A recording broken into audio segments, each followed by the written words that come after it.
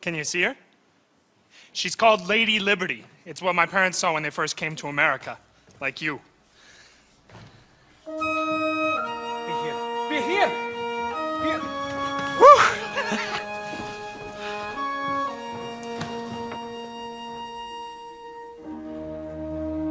Dear God, I am not of their faith, yet I know that in your eyes we are one. Oh Lord, you have taken us this far. Take us one step farther. Take us one step farther to this land of promise, to this bright new Zion, this America, this America, this America, oh Lord, oh Lord. We are weary to the bone. Gather in your people. Gather in your people to these hills and valleys, to these towers. This America.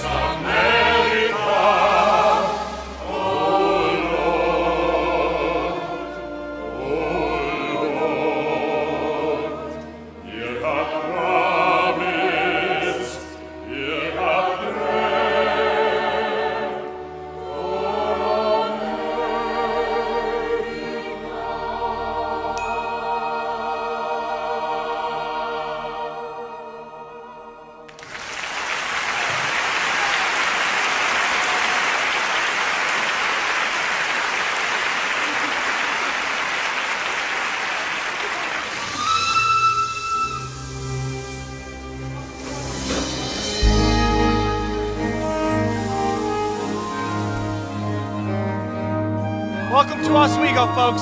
This is Fort Ontario, your relocation center. Relax and enjoy the scenery. You'll be given your housing assignments in a few moments. Just like you said, Miss Gruber. Trees, a lake, a little town. It's fine. Oswego, Oswego, that's in the Oswego. We've made it, and we're going to stay. Oswego, New York, Oswego, New York, Oswego, New York, US. Wait! Stop! What are you doing? Who is your superior Can I officer? help you, madam? Who are you? I'm William T. Cross, Deputy Director of the Fort Ontario Relocation Center. And you? I'm Ruth Gruber. I'm in charge of these refugees. About this Oh, yes, you brought them here, didn't you? I hope you had a good crossing, Miss Gruber. Welcome back to America. Is that where we are? You could have fooled me. What's that supposed to mean? I'll make it real plain, Mr. Cross. I'd like this fence taken down right away. Where these people come from, a fence equals death. The fence was not put up for them, Miss Gruber. Fort Ontario is a military post. It's always had a fence. Well, it's not being used for military purposes now. So for God's sake, take down the fence, get rid of these guards, so these people can come and go as they please without someone pointing a gun in their face. Impossible. They're under quarantine. For what purpose? To be debriefed and checked for contagious diseases. All right. How long will that take? A day? A week? A month? How long before they are free? Let's get something straight, Miss Gruber. Your job here is over. My job will be over when Mr. Ickes tells me it's over. Suit yourself. In any event, Form 11126B will be distributed tomorrow morning to all refugees. On it, you will indicate the country of your origin for transit purposes. What are you talking about? They're all going back eventually, Miss Gruber. Going Sure. back! That shouldn't surprise either you or them. They all signed a contract when they boarded the ship, an agreement to go back as soon as hostilities ended. We signed some sort of a paper. It seemed to be a formality. The forms will be distributed tomorrow at 0700 hours. Make sure they're filled out. No. No! This is wrong! This is terribly wrong! Those anti-Semites in Washington are going to have to listen to me. I will make them pay attention. I will make them see that what they're doing here is terribly, terribly wrong, even if I have to kill myself trying. Tanya, Marta, Joseph, Ziggy, Mr. Laskovich, please. Oh, David.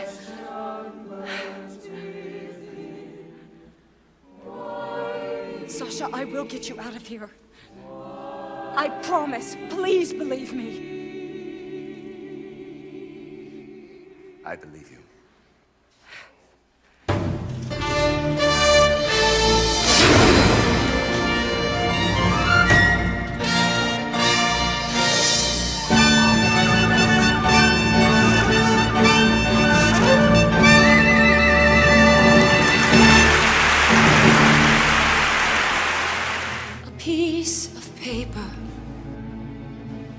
It's only a piece of paper. And what does it say that I am so afraid to read? Ruthie, Ruthie, what are you holding?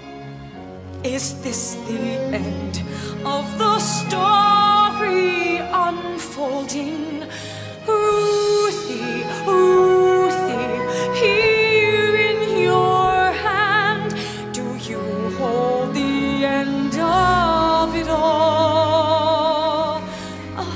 Hoping, waiting, want to rearrange it. Read the damn paper, waiting won't change it. Ruthie, Ruthie, time to stand tall. So read the damn paper and pray. Read the damn paper, just read the damn paper and what it will say, it will say.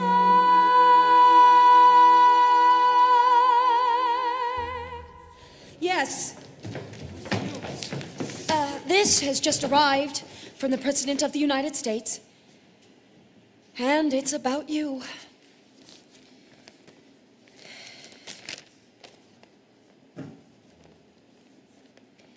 My dear Miss Gruber, I feel I know the people who are in your care after reading the accounts of their lives that you have prepared so thoroughly. I am also aware that the terms of their admission to the United States required that they be returned to the countries of their origin after hostilities ended. a condition they well understood. As their continued presence in America is clearly without any legal basis, I have no recourse but to issue the following directive. As soon as practicality permits, they will be transported in a convoy of military vehicles out of this country, across the Rainbow Bridge, into Canada, an arrangement we have worked out with the Canadian government. Once in Canada, the refugees will be met by an American consul who will give to each of them a visa for legal entry into the United States. May I extend a most sincere welcome to those 1,000 future Americans.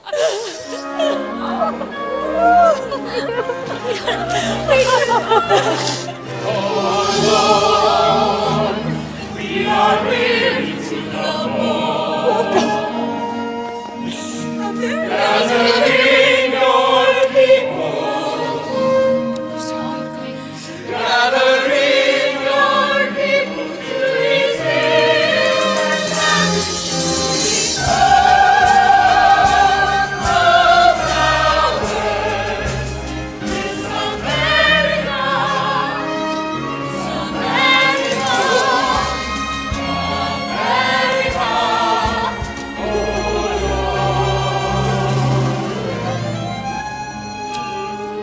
Hey!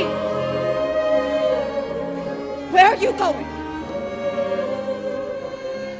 You can't break out.